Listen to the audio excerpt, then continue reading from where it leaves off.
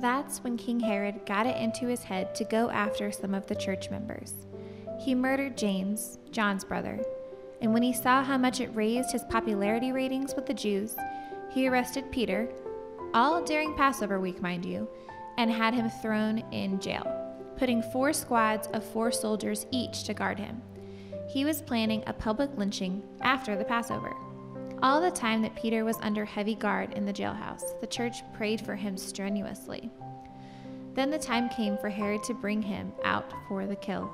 That night, even though shackled to 2 soldiers, one on either side, Peter slept like a baby, and there were guards at the door keeping their eyes on the place. Herod was taking no chances. Suddenly, there was an angel at his side, and light flooding the room. The angel shook Peter and got him up. "Hurry!"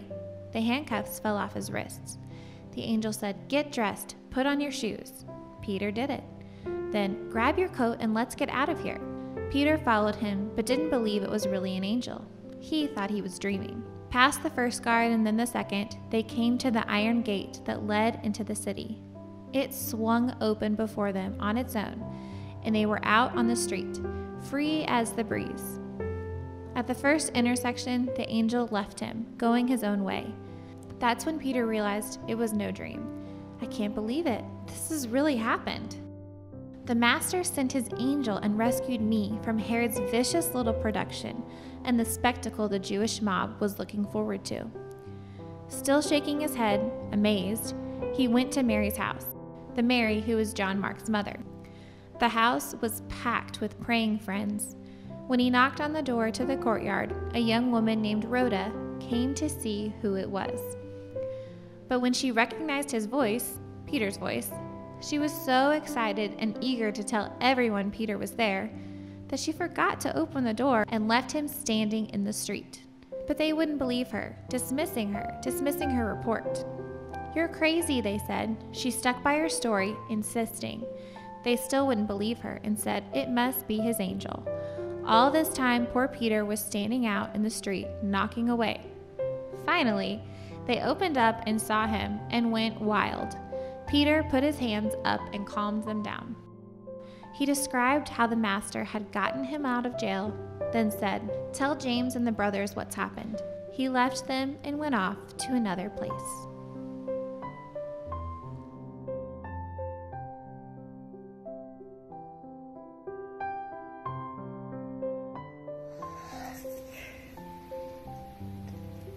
He was put in jail, and an angel came and he broke the chains off, and he followed him out of King Herod's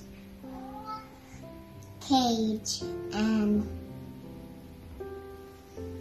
when they got out of there, he disappeared, and he went to a house, and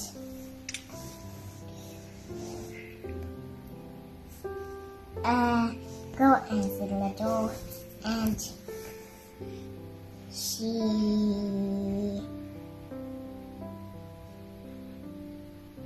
told the girls praying. And did answer, and then they did answer and opened the door.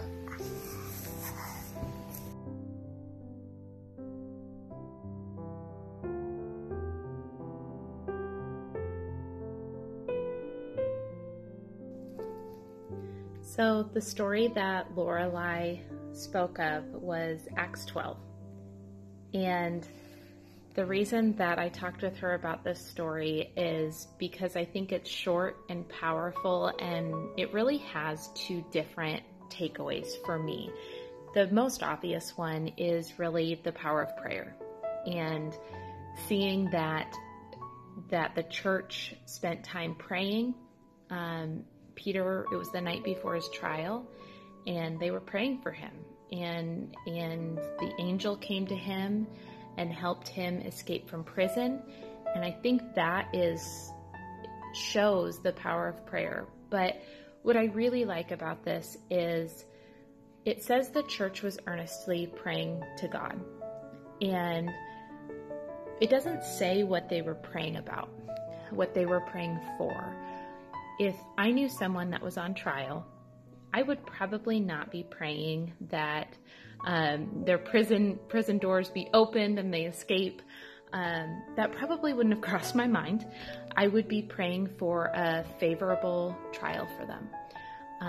That, if depending on what was at stake, that the outcome was not the worst possible outcome, but the best possible outcome. And so I think the church here, I'm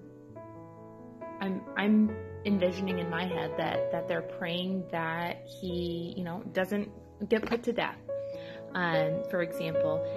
And so when Peter came to them, they were not anticipating that he would have escaped from prison. So what I think is important here is to remember that God has a bigger plan. Even you may be earnestly praying for one thing, and he's going to answer that prayer in a way that you didn't originally expect, and that it's in a way that may be better than you ever could have hoped for. And so to keep that in mind when you're praying, to not only pray for the outcome you want, but for the outcome that is what God wants for you. And then to also be looking for that outcome, looking for an opportunity for God to do something better than you imagined, and to be able to recognize it when it comes. It's not exactly what you prayed for, but God answered your prayers in a better way that was ever possible.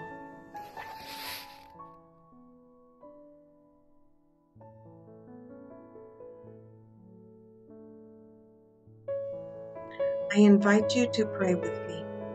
Dear Heavenly Father, we praise you for your love, and because of Jesus' sacrifice, we know what love looks like. We praise you for being the same yesterday, today, and forever.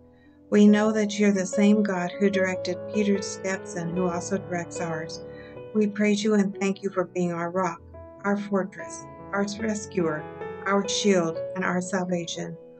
We praise you and thank you for your mercy, that it is new every morning. Thank you for hearing us when we pray. Thank you for answering us when we pray. Forgive us when we miss seeing your answers, and please help us with our faith and to know that when we pray, we can pray boldly and expect you to hear us and answer us within your will. Help us to keep our eyes open to recognize those answers. Forgive us when we go on with life without acknowledging and thanking you. We thank you for your inspired word and how it feeds our hungry souls. Please be with our Southwest sisters, relatives, and friends in our study of 1 Peter this week. Please open our hearts and minds to your word. We pray for spiritual and physical safety for each of us. It is through Jesus we pray with anticipation and expectation and look for your answers to our every concern. Amen.